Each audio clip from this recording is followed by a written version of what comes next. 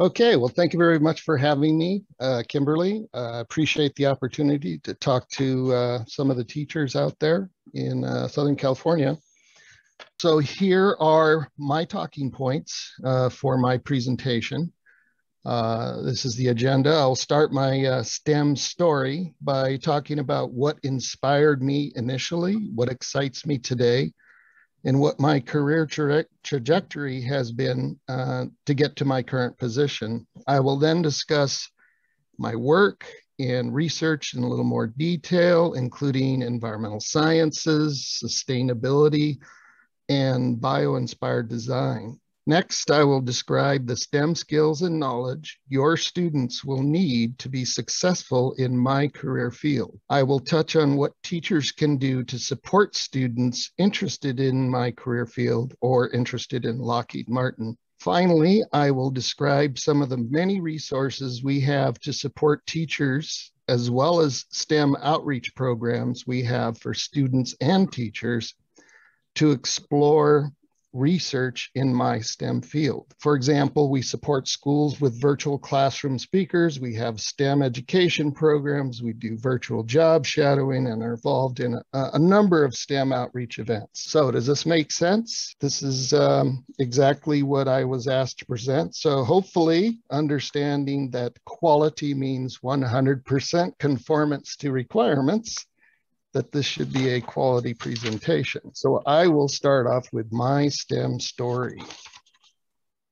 So my STEM story begins with a lower middle class kid growing up in the 60s and 70s in Colton, California, the so-called hub city in the heart of the Inland Empire of Southern California, who became aware of the pollution problem as a sophomore in high school and in a couple of different ways. First, I played 4 years of high school football, and I can remember experiencing very painful and difficulty breathing during Hell Week at the end of summer, getting ready for football season because of the smog, which was especially bad in my area due to the mountains, which tend to box in the smog in the Inland Empire. Second, I can remember talking about the first Earth Day and the ecology movement in some of my classes when I was in high school. It was then, about 1970, that I decided to pursue a career that would focus on fighting pollution. After high school, I attended UC Riverside, and majored in environmental sciences, which was one of the very first universities to offer such a degree. With strong roots in ag science, UCR researchers were the first to study pesticide and smog impacts on plants. And so eventually the statewide Air Pollution Research Center was located at UCR, and Dr. James Pitts led that center. And you can see Dr. Pitts in the upper left photo, showing then Governor Ronald Reagan what smog does to the lungs. My professor, Dr. Pitts, was the first to figure out how smog is formed in the atmosphere. And then much later in my career, I received a master's degree in environmental and occupational health from Cal State University, Northridge. I feel blessed to have been able to both start and end my career doing what I like best, and that is applied research in the environmental field. I have 42 years of experience in the environmental field and started out my career working for TRW as a chemist in their environmental laboratory, and then moved to become a field technician where I worked on projects for U.S. Environmental Protection Agency to identify and evaluate the types of air pollutant emittents from steel foundries, power plants, and copper smelters. The top left picture is a picture that I took while at Kaiser Steel in Fontana, while we were sampling for benzene emissions from their coke ovens. The picture below that is the one I took while at TRW's lab in 1979. I then moved to a technical staff position, writing reports on the fate and transport of pollutants and pesticides in the air, water, and soil for US EPA. Key lessons learned for me at TRW were how to write a good research paper and technical report, and how to carefully follow analytical methods. Then I got a job as an environmental control specialist working for Lockheed Aircraft Service Company in Ontario. Some of my most important learn by doing occurred there. And that's, you can see me there on the bottom right photo, trying to identify various hazardous wastes that were left out in drums on the wash rack for many years before I got there. Also had a lot more hair back then too. Key lessons learned for me at Lockheed Aircraft Service Company included the value of well-written procedures, training, and cost accountability, as well as working with shop floor employees. I got my first manager position at General Dynamics Space Systems in San Diego, which is now part of Lockheed Martin. And that's me in the upper right photo at Cape Canaveral Air Force Station, Space Launch Complex number 36. The key takeaway while at General Dynamics was learning the value of senior management leadership and support. From there, I went to work for Allied Signals Aerospace Headquarters in Torrance, California, where I was responsible for managing the environmental program for 26 divisions of the company at over 100 factory locations around the world. This was the shortest position I've ever held, getting burned out from all the travel in just 2.5 years. In 1992, I began working for Lockheed Martin Skunk Works in Palmdale, California, and I've been there ever since. And that kind of leads to my current work in research, but sorry about that. I guess you did not see. I didn't notice I had some animation there, so you missed that one photo. Anyway, before going there, I just wanted to say that a part of my STEM story is that on the personal side, I'm a huge science geek, Star Wars fan, and Disney fan. Yes, that's me with Bill Nye, the science guy, in the center there. We spoke together in the same session at the very first Green Schools Conference in Pasadena. Also, of course, I have a big love for nature, which is kind of leads into what I'm doing today.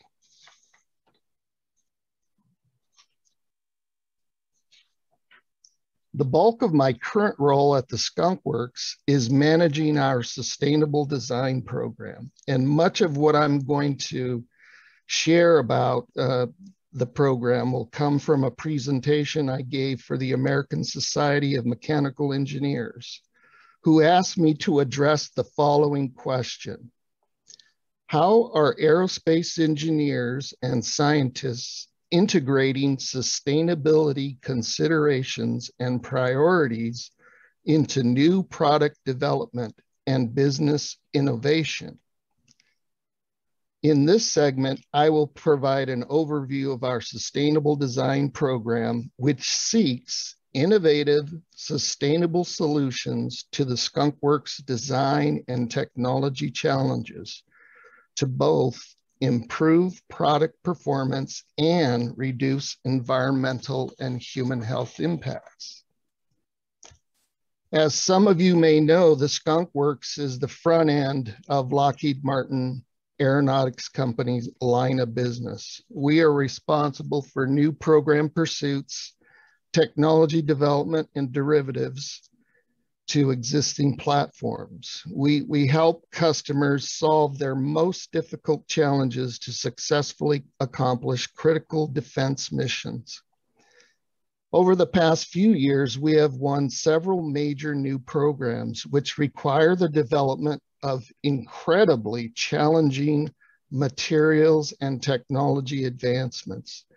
including hypersonics, next generation air dominance and air mobility, as well as special mission aircraft like the X-59 low boom flight demonstrator for NASA.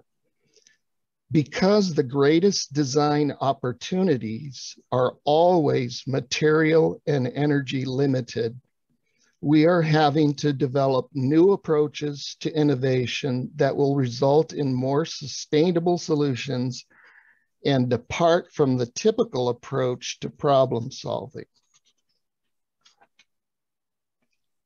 Lockheed has always maintained a very strong pollution prevention program for the past 20 years. Our focus for most of that time was on basic material substitution. For example, removing chromium and toxic solvents from our coatings. In 2018, we revised our strategy and rebranded the program. The mission of the Sustainable Design Program now is to spark innovative, sustainable solutions to technology, product, and operational challenges to both improve performance and reduce environmental and human health impacts. The Sustainable Design Program focuses on proof of concept seedling projects that have environmental benefits that are aligned with the company's technology roadmap. The Sustainable Design Program projects fall into 5 basic categories. 1, using bio-inspired design and engineered biology to solve key design challenges. Using advanced technologies such as plasma, artificial intelligence, and nanotechnology. Focusing on renewable energy technologies and energy density challenges for aircraft, replacing chemical substances that are being restricted by the US and international regulatory agencies. And last, implementing Go Green projects that focus on reducing waste, water, and energy consumption. The Skunk Works has a strong interest in renewable energy technologies such as nuclear fusion. We've been working on nuclear fusion for the past 5+ years. And we recently broke ground on a 24 megawatt expansion to our 1 megawatt solar farm. So what is biomimicry or bio-inspired design? Bio-inspired design is an approach to innovation using nature's time-tested structures and functions at every scale, from nano to macro, and at every level, from simple form to ecosystem, to solve engineering challenges. Nature always selects the most material and energy conserving solutions. And from a survival standpoint, nature always makes sustainable use of the periodic table, avoiding elements that are toxic to living systems, thus leading to more sustainable designs. Bio-inspired design can also shorten the product development cycle. For example, from the publication of the first research paper on soft-bodied robotics to the establishment of the first company producing soft robots was less than 2 years. According to one study, over 25,000 research papers, as you can see in the graph, bio-inspired design in the materials and engineering fields has grown exponentially over the past decade.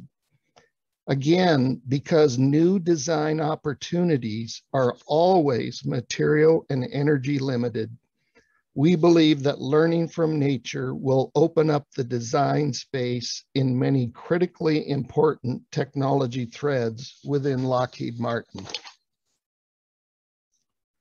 Over the past few years, we have brought in the world's leading consultancies and universities to train hundreds of Lockheed Martin engineers and scientists on how to do bio-inspired design.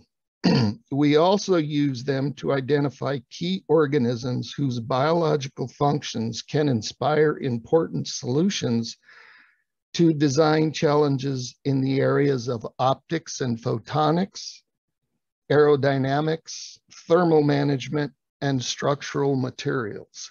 And you can see some example species there that Professor Jacqueline Noggle from James Madison University in Ohio had provided to us. Although I can't go into a lot of detail regarding our bio-inspired design work, I want to show you some examples of the types of projects we are managing and some of the organisms we are taking inspiration from. As you can see here, a wide variety of bio-inspired design studies have been explored, ranging from fungus-based biodegradable materials to aerodynamics work inspired by the owl feather, to optical sensors and structural colors inspired by beetles and butterflies, to lightweight multi-purpose structures inspired by bird bones and the sea sponge. We have seen growing customer interest in several of the bio-inspired design technologies we are working on. Army, Navy, and Air Force customers are particularly enthusiastic about engineered biology and bio-inspired materials. So the next segment is to answer the question, what STEM skills and knowledge do I actively need to be successful in my job as a green professional? So behavioral rather than technical competencies distinguish superior from average performance. This according to one of the most famous and largest studies of the environmental profession that I've ever seen. Success in the environmental role is not just technical, but how the environmental expert communicates his or her expertise to others, how the information is framed, and the strategies employed to gain credibility with others. Interpersonal tends to be less important in other technical professions, like maybe Professor Lee's, the ones he just talked about. But the environmental profession is unique, complex, and demanding. But starting with technical skills, which are really foundational, I recommend the following courses that you can see on the screen there. The green career field is broader than it has ever been, and students can focus in on many different areas these days. Researchers like Dr. James Lehman from I'm forgetting the university he's at actually now. Dr. Lehman defined 15 cognitive, interpersonal, and intrapersonal behaviors that account for green career professional success. Dr. Lehman also identified 3 failure behaviors, and these are things like avoiding conflict, using the moral higher ground, and being inflexible. All those behaviors lead to poor performance. And these are things you should talk to your students about. Starting with cognitive competencies, problem-solving skills are absolutely critical for those entering this field. Identifying the causal relationships, often through the use of a chain of inferences, which is, basically inductive reasoning, as well as conceptual thinking, solving problems, or identifying solutions by recognizing and organizing the information into either an existing concept or an invented concept. That's deductive, Sherlock Holmes type reasoning. Information seeking is also very important, desiring to know more, to seek out and discover all the information. I can't tell you how many times I've made my staff go back and collect additional data. because they've, come up with a solution without really understanding everything that's going on. Also, asking many questions, probing for satisfactory answers, and tending to explore not only an individual's thoughts and opinions, but also identifying the facts and distinguishing fact from opinion. These are all important for conducting audits, for doing research, and hazard identification. Finally, planning, using a planning model or a systematic method with a planning process creates an organized approach and result in a clear path of action. As previously suggested, behavioral rather than technical competencies distinguish superior from average performance. Success in the environmental role also includes a number of interpersonal competencies.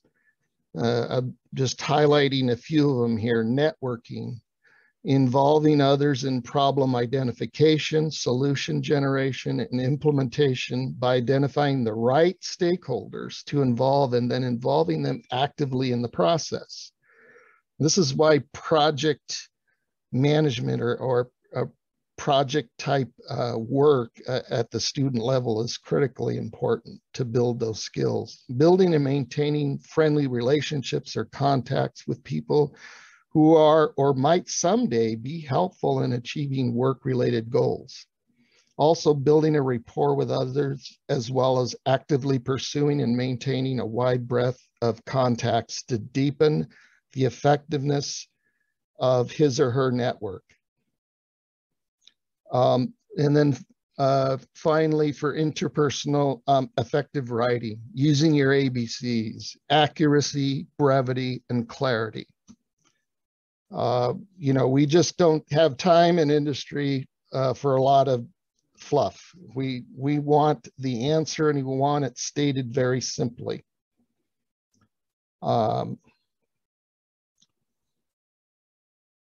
And then finally, intrapersonal competencies. These are things that we try to pick up on during the interview process. Achievement orientation, perseverance, self-control, integrity, common sense. These are also very important. As Yoda would say, control, you must learn control. Okay, so other advice: know yourself, what you want, what you're good at, be flexible, open to new experiences, expand your computer skills, critically important today. Programming, modeling, GIS, that's important for the student to pick up as many computer skills as possible. Keeping up with the latest environmental trends. There's a good website I included there. Generalizing is good, but choose a couple areas to really focus on in your student career. Getting certifications and advanced degrees as soon as practical. And then most important, real world experiences, internships, co-ops, job shadowing. These are all very important things for students to get on their resume. And another thing to keep in mind is the job descriptions for when your students graduate from college haven't even been written yet. So keep an open mind. Okay, so what can teachers do to support students interested in my career field or organization? Start by letting them know green careers are in very high demand because of expanding global regulations. I mean, you see it on the news every day, right?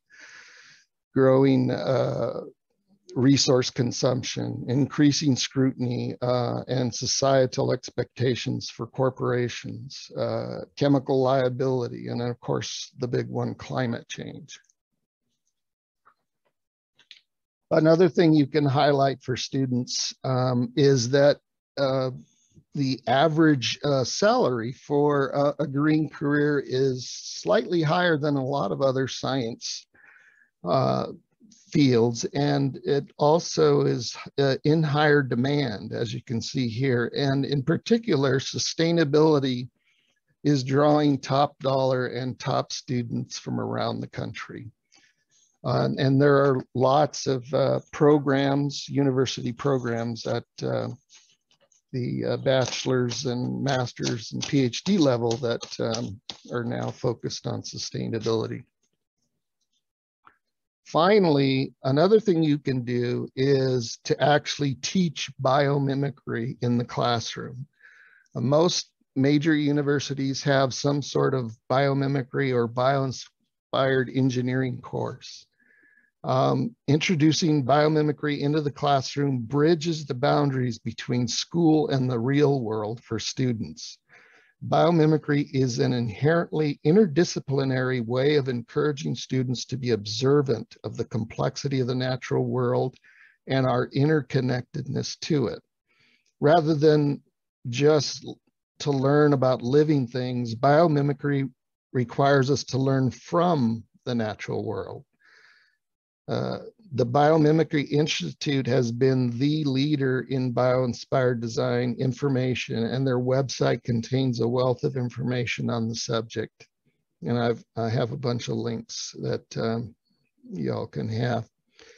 Their YouTube channel has really super excellent quality videos geared to high school students. And they have a partnership with EcoRise to deliver curriculum for high school students. It might be junior high as well. I'm not quite sure about that. Nature's strategies challenge chemistry, physics, and biology students to look at nature as a mentor in order to solve sustainability challenges. And one of the key things you can do is to use the Ask Nature tool as a field guide to the natural world. Designed to draw the student's eye to whatever we can learn from nature, not just what we can learn about nature, but learn from them. The Ask Nature site recently received a major overhaul and now consists of 4 main sections: biological strategy, with over 1,800 profiles of species, innovations, other successes, successful case studies. Now, what's new is educational resources, tools for teachers and students to learn about and begin practicing biomimicry. And then 4th, collections, which are thoughtful essays that identify a theme, trend, or pattern emerging amongst biological strategies. Another thing I would point to is I just got finished judging the Youth Design Challenge. This is put on by the Biomimicry Institute. These are teams of high school kids around the world that do hands-on project-based learning that provides classroom and informal educators with really engaging framework to introduce bio-inspired design and that interdisciplinary lens on science, engineering, and environmental literacy. The picture on the lower left is one of the best done projects by a high school team out of Baltimore, Maryland. And they're looking at a design inspired from a couple of different species to reduce damage to estuaries from wave action from violent storms, which are becoming more of the norm because of climate change. And so not only reducing the damage, wave damage, but also providing habitat for certain species that live in that area. So that was a really excellent job that they did. Also included a link to the Center for Learning with Nature. They also have some excellent curriculum for K to 12, actually. All right, so last question. STEM resources, how am I doing on time? I got just a few minutes left. Okay. Okay, so I have a bunch of stuff. All of these you can find on the Lockheed Martin, lockheedmartin.com website. You may be familiar with a number of these, and Lockheed participates in all of them. I would highlight CodeQuest, a computer programming competition that put high school students' coding skills to the test, and also would highlight engineers in the classroom. Every February is Engineers Month, and we send engineers out into the classrooms to mentor and give kids advice on careers in the STEM fields. First Robotics is a great program. There's in the Antelope Valley and Santa Clarita Valley, those robotics teams do excellent work and are very competitive. So the link to the corporate Lockheed Martin website is here.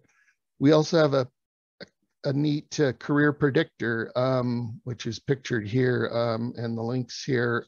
You answer a bunch of questions, and the computer will tell you what kind of career might be of interest to your students.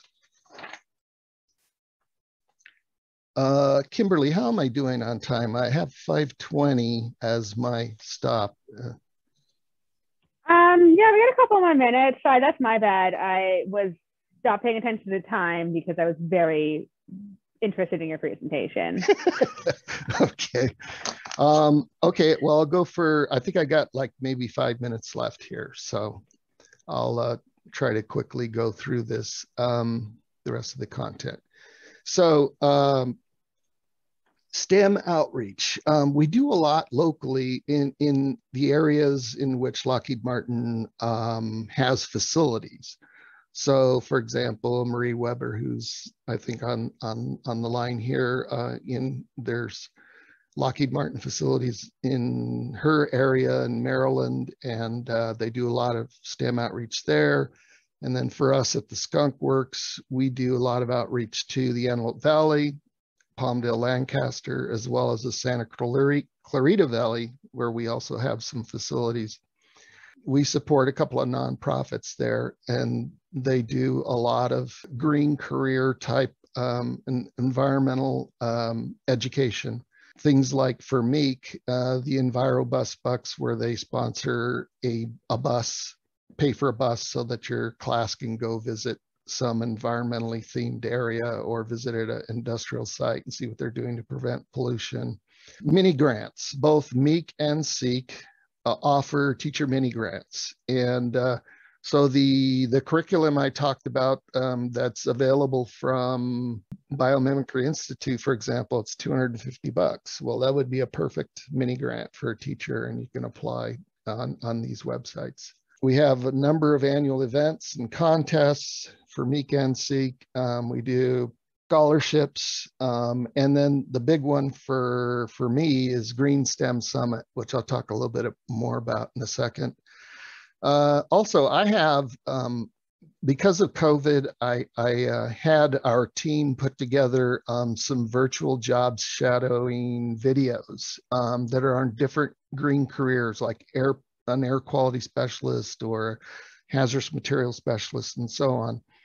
If you're looking for a quick 5 or 6 minute video, these are all publicly releasable. Just shoot me an email, and we can coordinate on providing those videos for you to use in your classroom. And we do other thing, well, like Valencia High School's nanoscience poster competition, and we do other things that I don't have time to mention. But here's the list of the different topics for virtual job shadowing.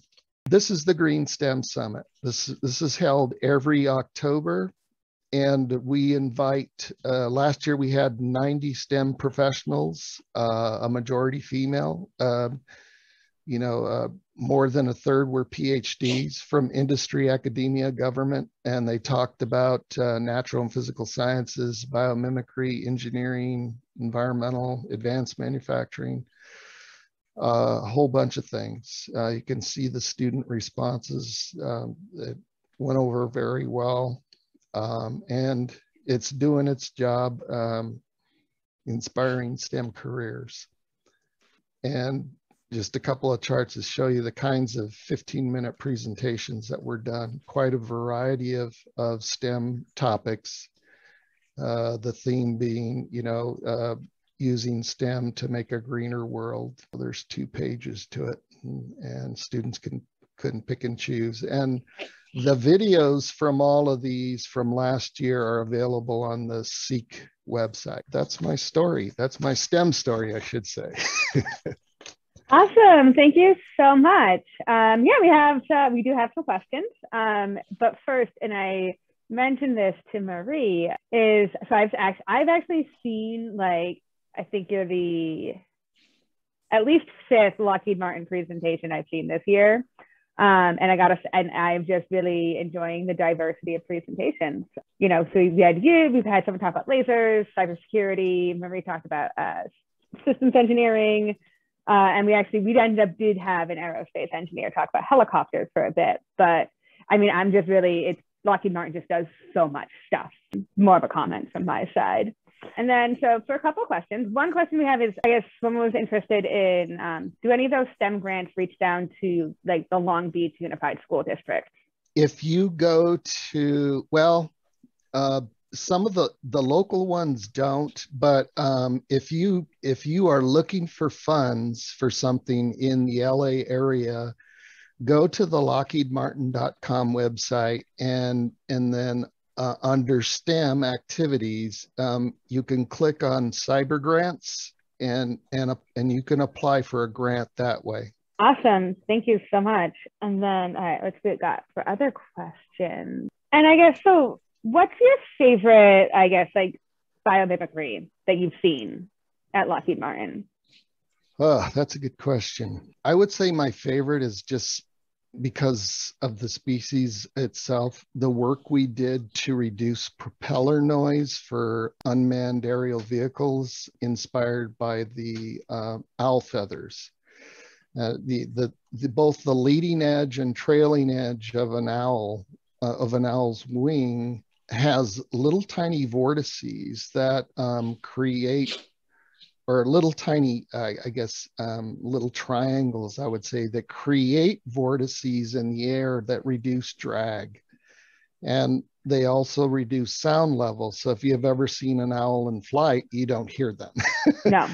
Just the work we did to reduce propeller noise was probably my favorite project. Oh, that's really interesting. I did see it on the chart, and I was like, I wonder how that works. In terms of, how do you see, you mentioned kind of like the problem solving, critical thinking skills.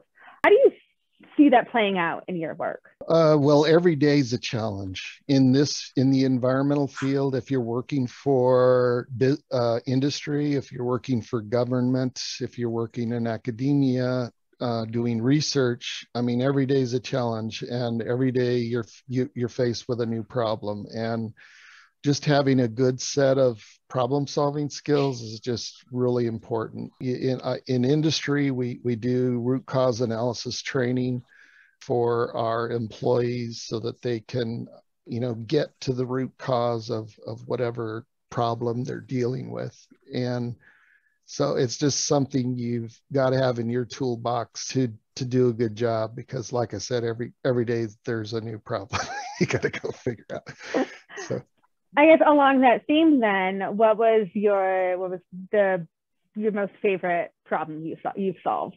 Well, the biggest challenge for me was, three is kind of related to my STEM story. And that's like 4 years ago, my boss said, you need to go figure out a way to make engineers and scientists think sustainability and think about the environment when they're designing new products.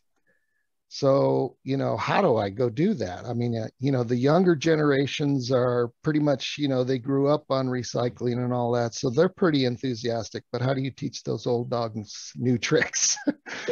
So when I found out about biomimicry, it was like, aha, it was like my aha moment. Like, here's something that everybody loves, nature and organisms and, what they do. And maybe not only can we like imitate nature to make us more sustainable, but can nature teach us to solve some of these incredible challenges that we have technology wise? And so it caught on like wildfire at our company, and it was a way to really change the culture at our facility. That's kind of the biggest problem. No, but that's super interesting. Yeah. And it's funny because I was on the internet earlier today, and I saw someone had posted a picture, and it was about how nature is all about efficiency. Yeah. Serendipitous Absolutely. that I to see this presentation today.